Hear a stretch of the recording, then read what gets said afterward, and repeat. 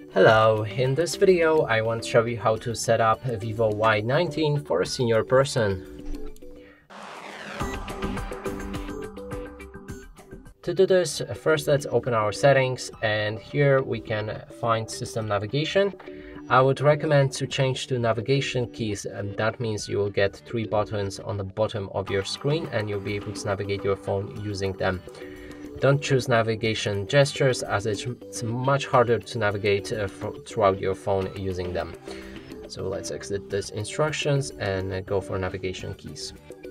Let's go back, and here we want to go for shortcuts and accessibility, and then accessible, yeah, right here. We can go for magnification, and we can choose one of the options: magnify with a button or magnify with triple tap. I'm gonna go with the button. When you activate it, you will get accessibility button in the bottom right corner of your screen. When you click on it, your screen will turn with orange outlines and you'll be able to zoom in onto your screen anywhere. Click on that button again to zoom out. Next option we need to find is remove animations.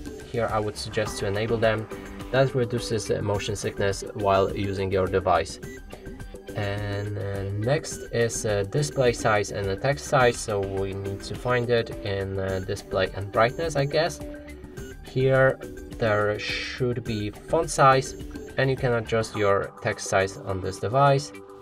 But it seems that there's no display size, so we can't change it, and that would be all of the settings that we can adjust.